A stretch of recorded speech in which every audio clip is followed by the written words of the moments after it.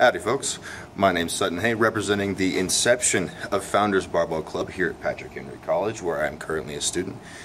And I want to talk a little bit today about mindset.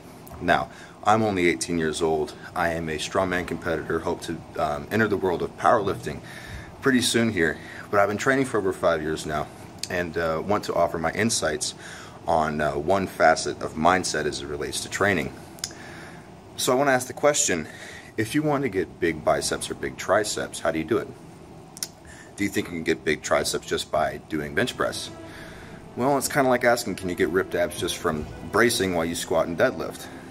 You're going to improve them, but you're not going to get really great muscles unless you focus on isolation exercises every once in a while.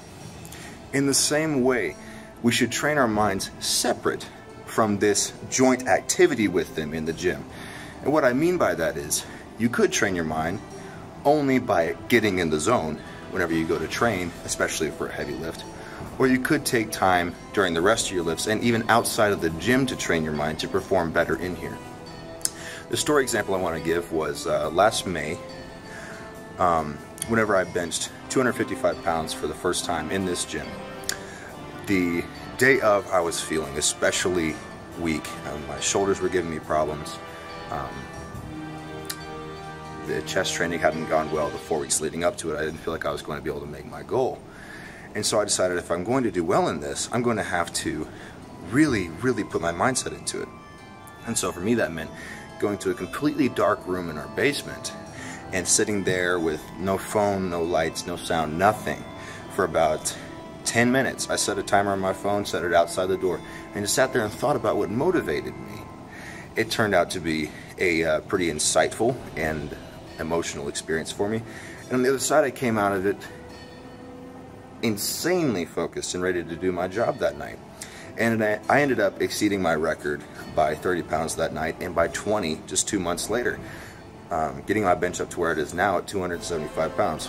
So with that said, I would like to encourage anybody who's serious about training, any level of it, to try training your mind outside of the gym for your lift specifically. This is different than being smart on tests or being patient with people or being quick-witted. The focus that you developed for a heavy lift or for a difficult superset, whatever it is for you, is going to be a distinct area of your mind to train. So make sure you go there often. Make sure you get to know what motivates you.